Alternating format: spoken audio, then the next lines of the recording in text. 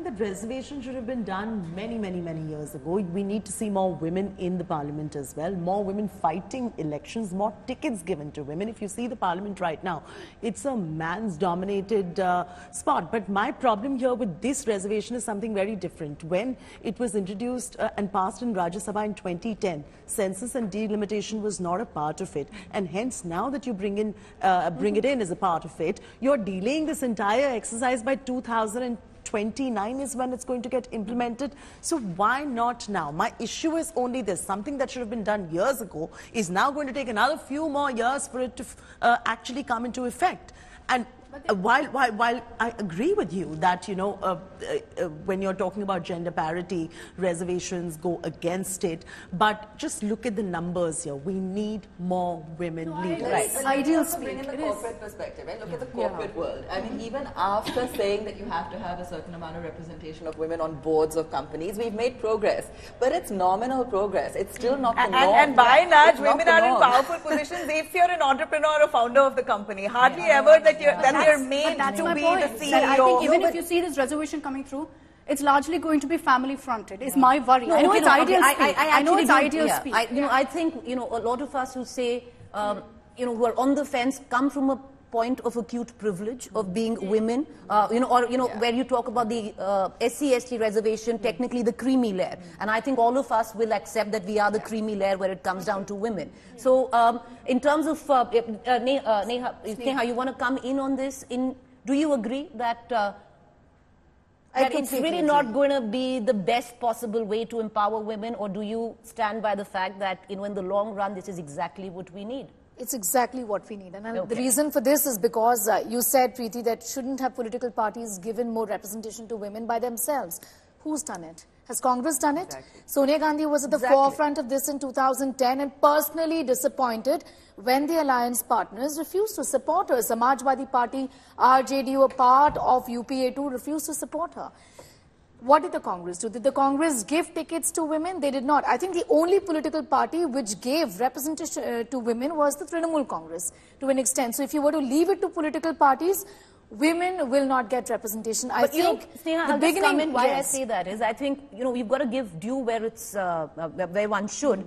Political history stands testimony that the left parties publicly and even internally have given a lot of representation to women. Geeta Mukherjee was one of, you know, an icon of that as well. Yes. So in that context, yes. But not everyone. How ironical that Samajwadi Party or the RJD have a caste-based politics often. Yes. They are the ones who push caste reservations, but on gender reservation, they'd like to be on the back. I want to bring in Aishwarya and Sakshi into this conversation. Both of them haven't had a word in. Aishwarya, you know, you go back to many times this bill has been tabled.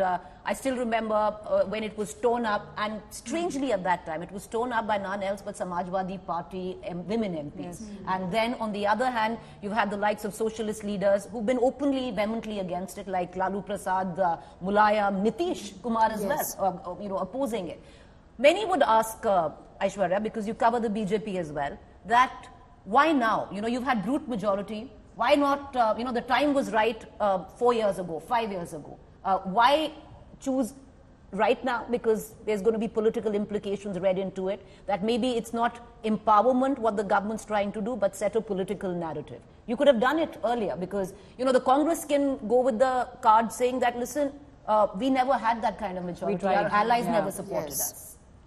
Preeti, you know, you spoke about the Bharatiya Janata Party. Let me tell you, all of us, and especially Paulomi and I, whenever we are at the Bharatiya Janata Party headquarters, you know, every time we sit in a room, it's 2 or 3 women against at least 15 men. And it is a reality. You know, wherever you sit, whenever you go to meet someone, you feel that it really is a male-dominated society. And let me tell you, we have seen snide remarks being made that now we will have Sansad Pati in the parliament. You know, while they are making sure that there is a women reservation bill that comes out, they are trying to make sure that it gets pushed. But yes, one thing that we do here is they don't like it. They just don't like it. They don't like women chief ministers. They don't like women bosses. They don't like any woman who has a mind of her own. Such an important point because they just don't like it. About the narrative around women changing, and that is a far bigger fight. You know, but then Sakshi, let me get Sakshi. Let Sakshi come and let her get in a word. But Sakshi, the question I want to ask you is, in the realm of business, right? And I have to say, you guys have done a lot better in terms of women empowerment than, say, politics or the other spheres. You see a lot of empowered women out there, going about running strong businesses. Absolutely, but Preeti, it's still been, far-fetched, really. Still, SEBI has to send notices to all the businesses asking, what is the mandate and what are you following it? And why only 1 or 2 women on the board seats then? Why not more? If SEBI has just mandated 1 or 2 seats, why can't you go beyond it? Why can't you look for people who are equal or more talented to have more representations on the board as well? Likewise, on the country front as well, until and unless you give an opportunity, how am I going to show my talent? How am I going to really push for policies that are made for our gender, that are also made by us as well? And that is what the point really is, and that is what I believe this Women's Reservation Bill is likely to point out. Can I just make one more point here about women leaders not doing enough for women reservation? I do feel that, a lot more women parliamentarians could have led from the front. I'd say that right now it was maybe only Kalvakuntla Kavita who kind of, pushed this forward for the last many months. I feel our women members of parliament kind of let us down. Sushma Swaraj really fought for it before her passing. She really fought and she rallied behind a lot of the BJP leaders to support the bill. So a lot of women have been behind it. Sonia Gandhi has done it. She has rallied behind the bill. A lot of women have, but it's unfortunate that the men haven't supported it. No, I have a very different view on it. And, yes, they haven't done much, but look at these. It's what is the percentage of these women? You're making your own way in a highly male-dominated arena, which is deeply patriarchal. If political parties don't have gumption to give tickets to women, you can't expect these women to do it because they've got to watch their back all the time. They're fighting. It's a very different fight. If powerful women don't do it, who will? I agree, but then you've got to put enough on the table then. You've got to empower enough of them to find a collective voice. And it's happened in Parliament. India's #1 political reporter defines what seems to be happening, vendetta politics. कोई दूध के से धुला हुआ नहीं है. Unmatched eye, unmatched experience. The world has changed. My black hair has become grey as well. And with unmatched passion for the story. Do not monopolize the conversation. When it's 100% news that matters. It's News Today with Rajdeep Sardesai. Monday to Friday, 9 p.m. Only on India Today TV.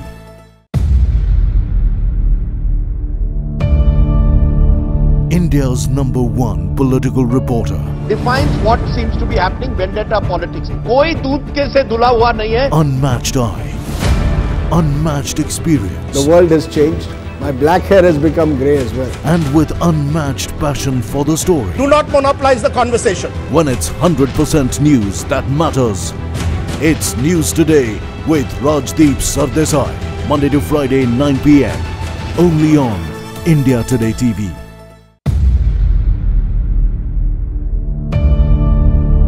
India's #1 political reporter defines what seems to be happening, vendetta politics. कोई दूध के से धुला हुआ नहीं है. Unmatched eye, unmatched experience. The world has changed. My black hair has become grey as well. And with unmatched passion for the story. Do not monopolize the conversation. When it's 100% news that matters. It's News Today with Rajdeep Sardesai. Monday to Friday, 9 p.m. Only on India Today TV.